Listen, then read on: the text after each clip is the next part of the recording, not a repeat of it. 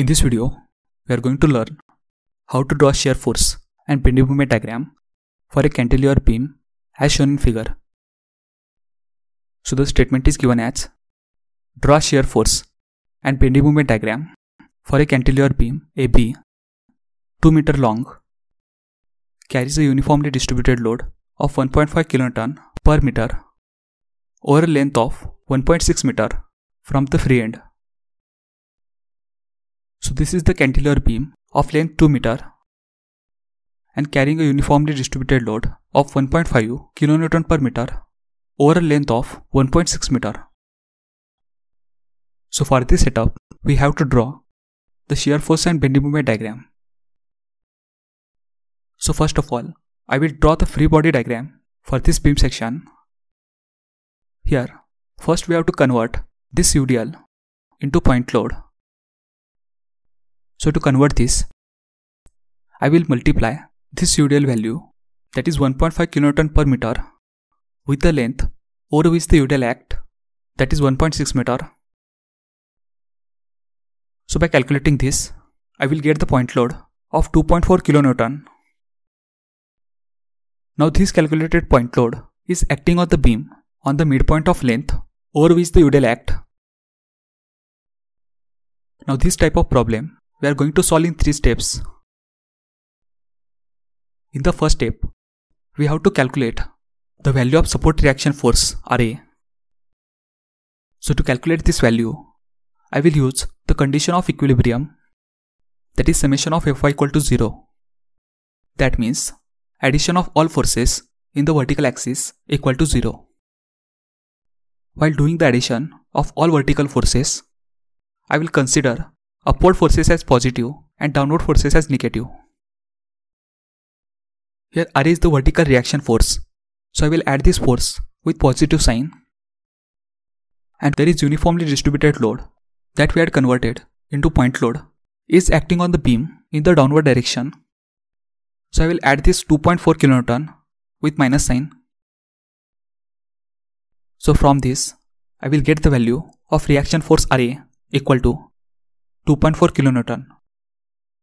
Now, with the help of this calculated value of RA, I will further calculate the values of shear forces at all the points of the beam. So the next step is calculation of shear forces. And the sign convention for the shear force calculation is upward forces are considered as positive and downward forces are considered as negative. And here I will start the shear force calculation from the left hand side of the beam.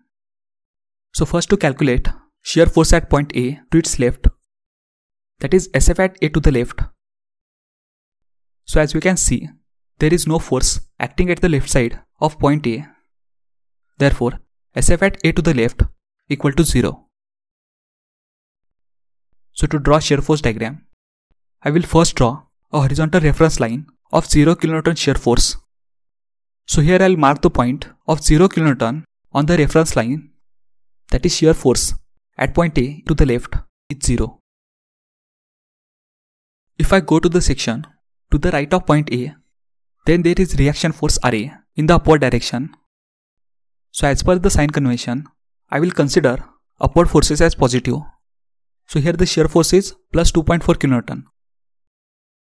Here, as the shear force value is positive, so I will draw vertical line of shear force 2.4 kN.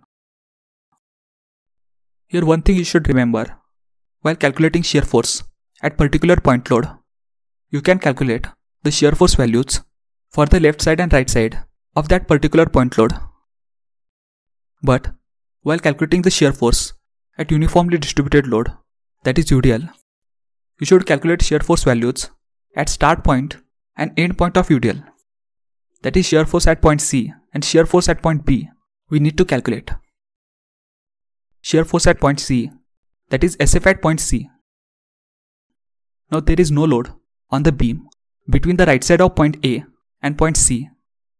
Therefore, shear force remains constant. That is shear force at point C equal to 2.4 kN. Here as there is no variation in shear force value, so I will make the horizontal line with shear force value as 2.4 kN. Now the point B is the end point of UDL. So I am taking section to the point B and I'll calculate shear force at point B, that is SF at point B. And here I'll carry forward previous value of shear force up to point C, which is 2.4 kN, and to the left side of point B there is uniformly distributed load of 1.5 kN per meter that we had converted into point load of 2.4 kN in the downward direction. So as per the sign convention, I will consider this downward force as negative.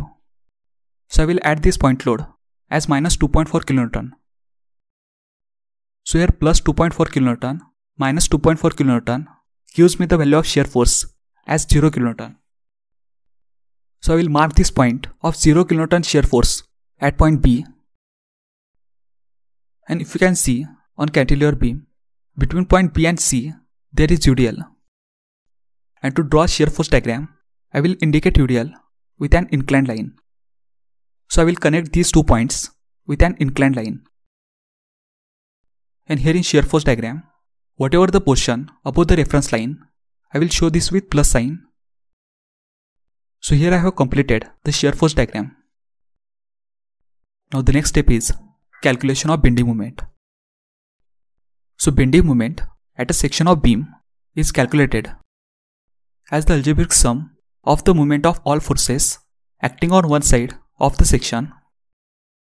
So to calculate bending moments, I will start either from left end or from right end of beam. Here I will start from right side. So whenever you are calculating the bending moments at a section of a beam, you should remember these conditions. So here for cantilever beam, the condition is at the free end of beam, the value of bending moment will be 0. That is Bm suffix B equal to 0 kN meter. So to draw bending moment, firstly I will draw the reference line of bending moment 0 kN meter. So here Bm suffix B equal to 0 kN meter.